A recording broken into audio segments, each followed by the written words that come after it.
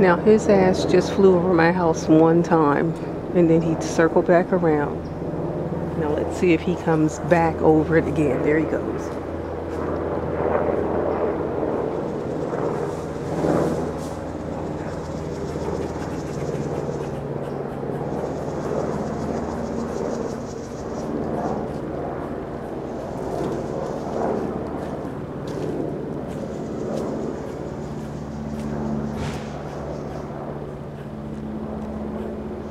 They're so full of shit.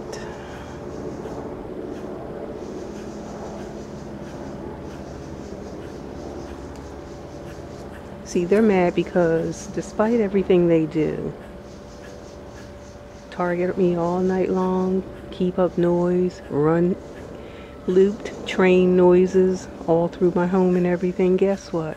I still bounce up and bounce out the very next day and do things that they cannot explain.